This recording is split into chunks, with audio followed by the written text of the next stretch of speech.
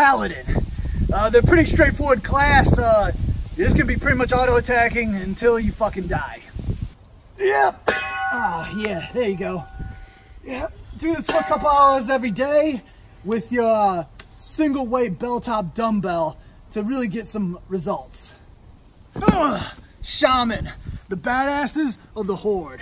Before you think you can blast elemental rope out of your goddamn hands, you gotta get the basics.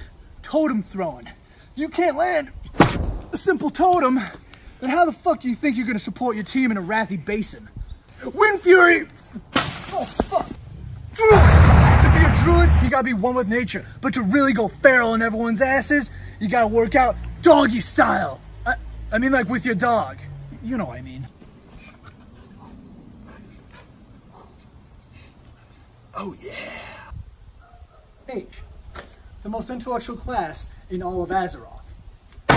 Just fucking kidding. You don't need to be no goddamn bookworm and flex your mental muscles when you got physical ones right here. And what am I talking about when you're DPing your muscles? 2 schools of elements. Flame and fire for those DBCs, baby.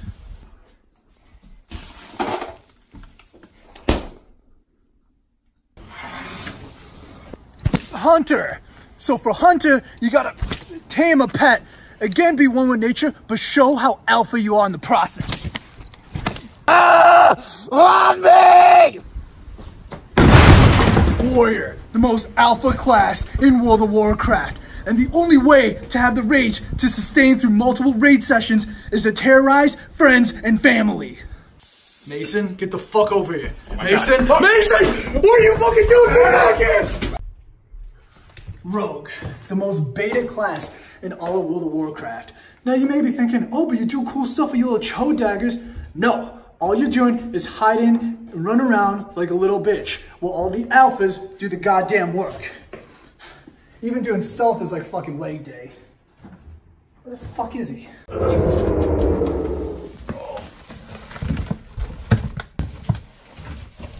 Next in our unswoley regiment is Warlock. So for Warlock, back in the day, you need a shit ton of soul shards. And to get them shards, you need to kill a lot of things. So preferably, sacrifice friends who are rolling alliance. Trust me. They ain't doing good for no one, no how anyway.